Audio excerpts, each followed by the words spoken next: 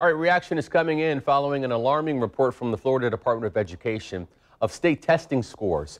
That report reveals that 20% of all third graders in the state of Florida are at risk of being held back.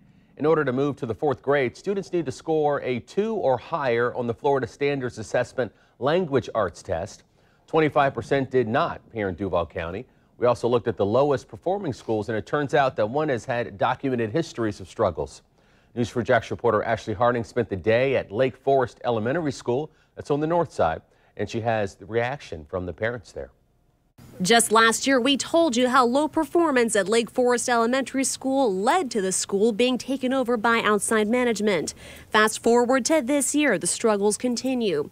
Numbers from the DOE show some of the school's third graders are at risk of repeating. It's distressing news for parents like Geraldina Steele. It's very concerning because these kids, they come to school and they try to do their best, and as parents, we try to do our best. Steele says her son is in third grade and is also special needs. She says while the news about the low scores is upsetting, it's not surprising either. The FSA results show Lake Forest Carter G. Woodson Elementary School are among the worst performing, with more than half the students in danger of being held back. In the case of Lake Forest, the findings show only 12% scored at level 3 or higher. Steele says better communication at the school could make a difference. If we have a better communication with the teachers, other schools that my son went to, they had like Remind Me and Class Dojo, where you're able to communicate and see what the children are doing on a daily basis. Steele says she's planning to transfer her son to a different school to better fulfill his needs.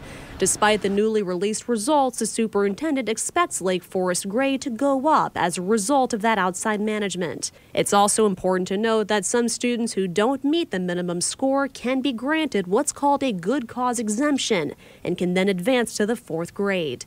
Ashley Harding, Channel 4, the local station. If your student was among those who did not score level 2 or better, the district will notify you.